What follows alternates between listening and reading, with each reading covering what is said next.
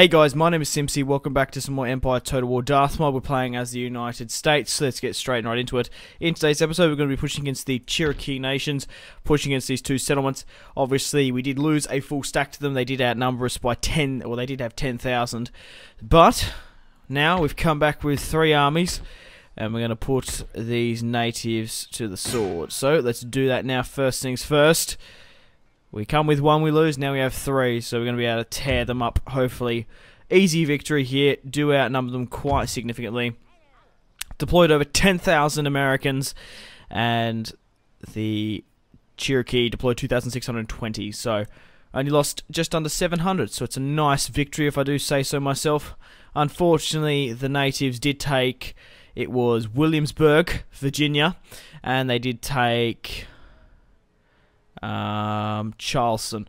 So obviously they have been knocked back pretty hard, but we're going to continue to push against the Cherokee nations now. Okay, so we've got a lot more movement range than what I originally thought. We're going to go straight for their capital, start sieging it out, because we are actually, I swear we're in range.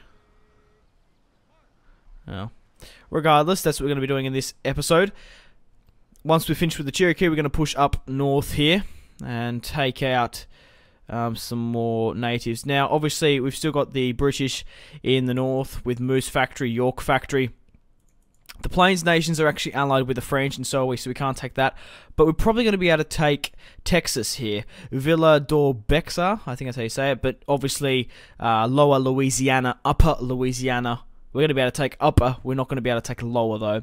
And Spain, who is also my allies, holds most of Central and South America, but still got a while before we push against the British.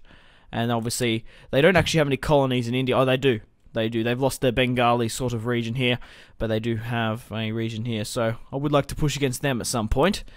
They still obviously have the United Kingdom, Edinburgh, Scotland. Sorry, Edinburgh, Ireland, London. I said Scotland twice. But not much else we can do this turn.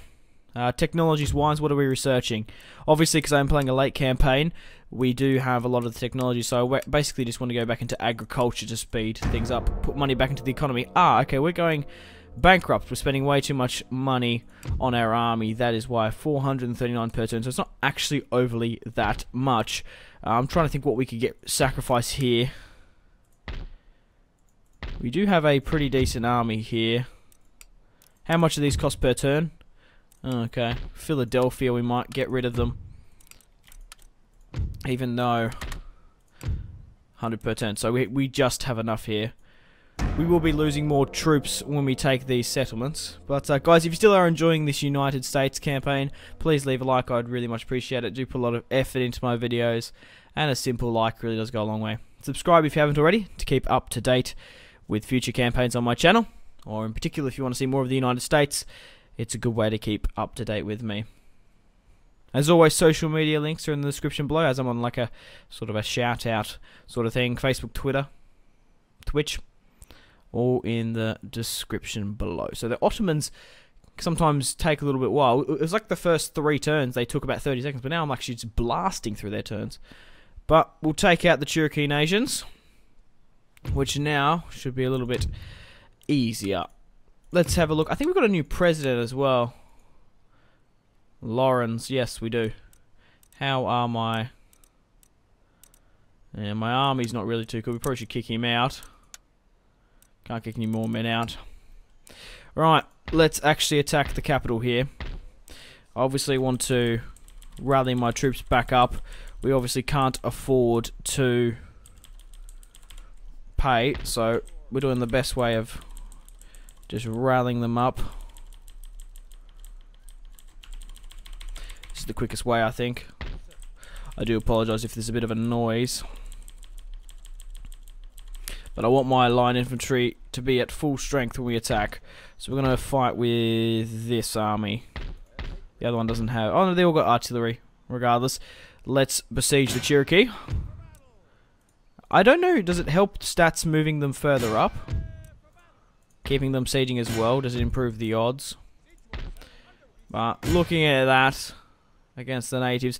We do outnumber them once again quite significantly. We do have over 10,000. Not too many natives, but water resolve. Victory. Lost 1,000. They deployed 600. Easy victory, if I do say so myself. We can push against them. So, we've taken one of the Cherokees' territory. Obviously, we haven't got enough money to hold it. But this army, this settlement is getting a fair amount of income per turn. Fantastic. Let's push against the last. And officially finish off the Cherokee. Want to put them on tax. They're only making 1,000. But not that much. Nation destroyed. Cherokee nations. Region captured. So now, we'll rally back up. And we need to push against the other native faction. This seems to be my best army. So we'll rally back up once more. As long as these guys have a fair amount of decent chevron units now, we'll make them in command. So two lots of cavalry, 2 lots of artillery. We probably want 1 more lot of cavalry. I would prefer. So the regiment of horse, they can move up now. Upper Louisiana. I'll push against those settlements there. They are actually invading me there. We're making a lot more per turn. We've turned. And we're going to need to repair. We'll rally these guys back up. We'll probably split the full stack down here. If not. Alright. Who's my better commander here? 44 years of age. 69, so he's my better commander. We'll make the best army here. And then we'll see what else we're working with. Decent line infantry in this army.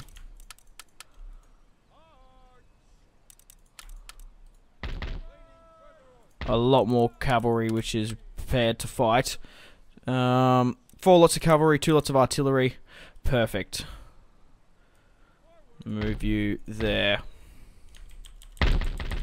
I'm still not really happy. -12, -4, -10, -8. Obviously it is the capital, and we can't seem to repair anymore.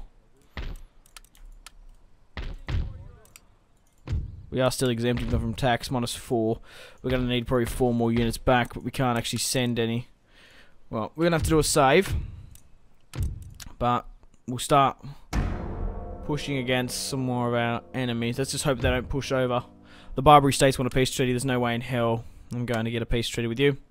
No need. Even, I don't know. I think you get some negative traits if you do actually make peace with them. I don't know. I don't really care. However, I could use the money, but if we ever go to war with them, we already started war with them, it might be cool to push into their settlements in Northern Africa or something or other. Enemy raid New Haven, but now workers on strike the Cherokee territory. Yeah, it's because obviously we didn't have enough money. We actually only narrowly survived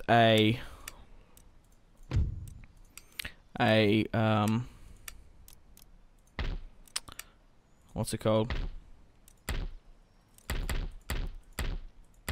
A debt crisis. Right. What's the garrison looking like here? Not too much. Not too much there. We did get raided here though. I reckon we could take those 3 territories out quite quickly. But obviously I don't want to lose the ones we've recently just taken. -3. None. Obviously this is the better army. I guess it's not necessarily that much of a bad thing leaving 4 lots of line infantry there. Obviously that stables it. Once my priest... What's their religion? 100% Protestant. Oh wow. That's why then. We'll get my smaller army of the 2 to run them down. Easy victory. Right, do we push upon Upper Louisiana? Detroit? What way do we swing around? I think we can sort of defend there into the population. I think we need to push up here, because I don't want the same thing to happen, what happened at Williamsburg and obviously Charleston. So, what I'm going to do is, hopefully we haven't lost too many men. I'm going to keep an eye on that. No, let's push straight through to their territory. Alright, looks good. Getting 2,000 per turn now. How's our public order? Not too good here. It's because we lost all our fucking state buildings. Slowly upgrading them. Once they've been repaired, we'll be able to convert them.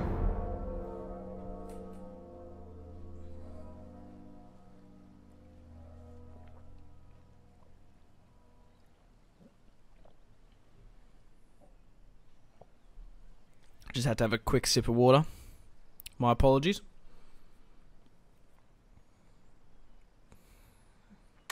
So easy for enemies to raid this game because you just have so many towns about.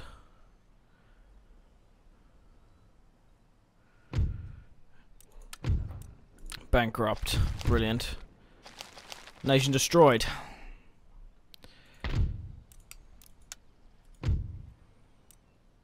That should help somewhat.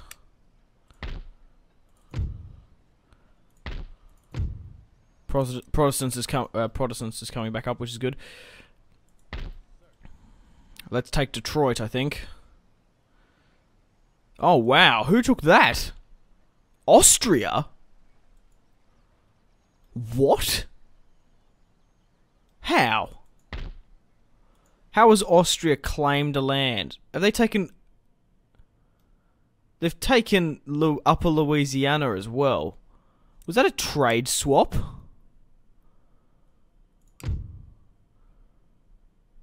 How the hell have they taken those settlements? There's no way they would have... They're a landlocked nation, surely.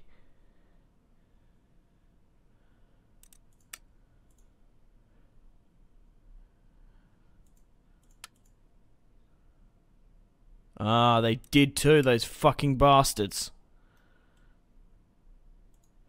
They gave them Zagreb in Croatia, that's why. So the Confederacy, the native Indians, have actually fled to Europe. They're at Zagreb in Croatia. They got one settlement. That's actually quite smart. Now the Austrians have Upper Louisiana. Alright, what's our relationship with Austria? Well, we can get trade rights. Probably should be appearing offline, actually. I didn't think about that. Austria's allies with Russia, Savoy. They're at war with France. Ah, shit. We still can get some more trade rights. So it might be an idea to get trade rights with the Mughal Empire. I like to get trade rights with fairly unorthodox sort of factions, such as Persia if I can. No.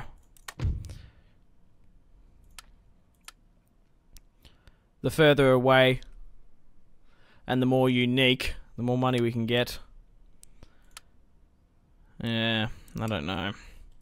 What about major factions, trade rights wise? I don't want to trade with Great Britain. I don't necessarily want to trade against Austria because we're probably actually going to have to go to war with them because I want those settlements. And like I said, they're only a landlocked nation. There's no way they're going to be... There's not going to be that much repercussions. It's just a shame that has had to happen. Now, we can't actually get to Detroit. There's no way we can actually go through without trespassing through Austria's lands. Because all the way through is through Austria. Man, that sucks. Right. Well, looks like we're going to have to push through this way. Now they only have one territory, two territories. There's no way we can actually eliminate the faction. We're about to go bankrupt to fucking again. 3,000 per turn. Can we take the... That'll help us a bit. That'll help us a bit as well. Ah, it's because this trading port has been taken. If we use a ship, can we take them, get rid of them? No, we're only technically blocking the port, aren't we? We could send 4 units down. Not like we could repair it. Get rid of the savages out of the port. Yeah. I'm not going to be able to repair. I'm trying to think how we can work this. Because I don't want to go into debt. Obviously. Losing 1,000 per turn. Fuck. We are recruiting magistrates. We can obviously delay that. That'll give us 1,000. We still need 200 to create. Maybe just disbanding this lot of infantry for the time being. Still only 700. We should be right now. We still got 1,000 in the bank. Once we repair the fort, peace treaty with the Barbary States. I might actually have to make a peace treaty with the Indians here. Mind you, the Austrian territories won't have very big garrisons. That's really interesting, though, that they've gone and done that. Natives fleeing to Europe. Never heard of that one. Alright, let's go and attack the settlement. Well, there's no way we can actually get attacked from the south here, so once the population is okay... But these priests are going to have to help us. Obviously contain the populace. How bad is it when we move out? Minus 17. Okay, looks like we're most definitely going to have to leave this army here. Still losing a fair amount per turn. We need to repair that. And I guess disband more units. 120. Once we fix that supply line, that will help. I guess we might have to afford going bankrupt per one turn.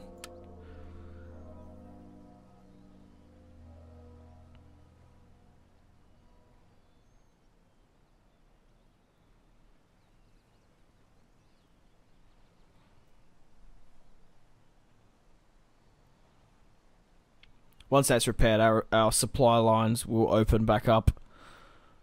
And we will be able to get more money.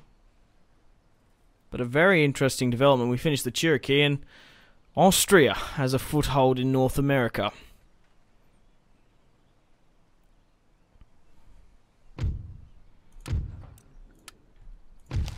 Who are their allies again? Great Britain, Russia, Savoy. Oh wow, Great Britain just allied with them. Genoa.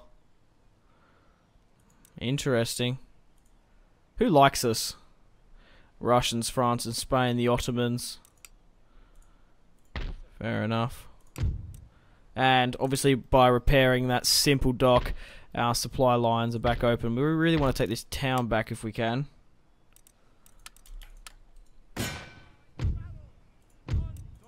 These just simple raiding parties are getting quite annoying. Alright. What's the garrison here? Not too big, we should be able to take it quite easily. Might have to starve them out a bit. But never mind. Right, what else are we working with here? 100% Protestant. I'll move you back out. It's because we haven't got a church here at the moment, that's why. So, the only religious influence we have is from... directly from my priest. Oh, it's a fucking shame that they had to give them Upper Louisiana. And Detroit. I could actually do a trade, actually. I could offer them peace, and I could give them back their capital for Zagreb or something. That might be quite cool. That would give us a foothold in Europe. I don't know. I want to, like I said, I want to try consolidate my hold on North America. But the thing is, obviously, there's Great Britain, which is going to be very hard to take down, which I will do eventually. Even though I'm allies with Spain, I kind of want their lands a bit, and France. A new nation arises. The United Provinces have been destroyed. Really? Huh. Who's taken Prussia? Prussia's taken Amsterdam and Cologne. Prussia's been pushing quite well. Poland, Lithuania has nearly been destroyed. The Russians are pushing in quite heavily. What about India? Marathian rebels at Bengal. Interesting. Alright, let's push against some more Native Americans. Yeah, we're still quite favoured to win, but I will want to try starve them out as much as possible. Alright, let's have a look back for trade rights. I don't know if we should get trade rights with them, but we will get trade rights with the no, Poland. We should get trade rights with Prussia. How about Prussia? 1,500. I'll offer you not even 1,000. I'll offer you 500 as a token of good faith. There's no way I'm doing that, buddy. Poland's about to be wiped out. What are some minor nations? Hanover, Italian states. Mamluks. Military alliance, no. Morocco. Napoli and Sicily. 1,500. They all just want money out of me. Or an alliance, which I don't actually want. Portugal. Huh. Accepted. Good, the Portuguese are on point. Venice. The Merchant of Venice. 1,500. We'll offer you 500, maybe. Oh, no. I'm not giving them any technologies. Right, let's continue to siege. What's happening down here? We need to wait for like the population to sort of surplus. What can we upgrade here that will help public order? Like the town? Nothing really. We have to wait to update these sort of regions. Right, we're still making 2,000 per term, and we do need to upgrade the regions we lost, such as Williamsburg. We do need to repair as well, if we can. We'll continue the siege.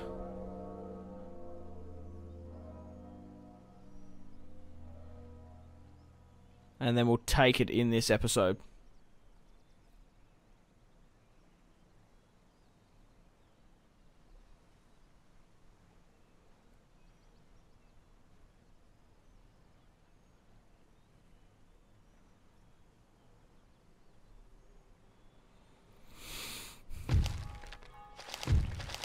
Mozart's dead. Another clear victory. 276 men lost. Awesome. And now we've taken them out of, well, as much as we can in North America. That is.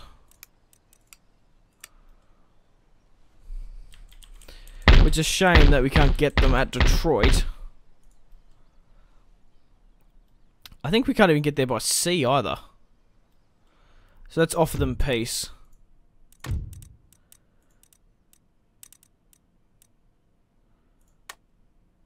Trade agreement. Give them New York. We're not going to give you New York. I'll give you a trade agreement though.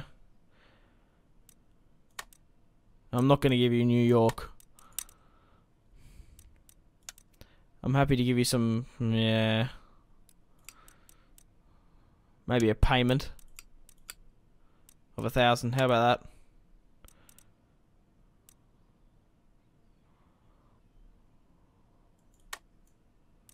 No. Okay, it looks like we're going to be still at war with them. But I'm going to end the episode here. Thank you very much for watching if you watched all the way through. I really do appreciate it. Please leave a like to support this series and my channel. Pushes my videos on my channel out, that exposes me to new subscribers. Be greatly appreciated. And speaking of subscribers, if you haven't subscribed already, do so to keep up to date with this series. Right, So we've taken 3 territories in today's part. The Austrians have set a footing in North America. We can't seem to get to the last of the Confederacy. They have one. I can't believe they got Zagreb in Croatia. That's fucking bullshit. Now, obviously, because it's landlocked, we can't actually get to it. We can't even get to it by sea. So we might as well go to peace with them. Or maybe we should go to war with Austria. But, obviously, declaring war on Austria means we're going to be going to war with Great Britain. So, yeah, I don't know. It's going to be very, very interesting to see how this campaign goes. But nevertheless, guys, I'm going to end it here. Thank you very much for watching, and I'll see you guys in the next one. Goodbye.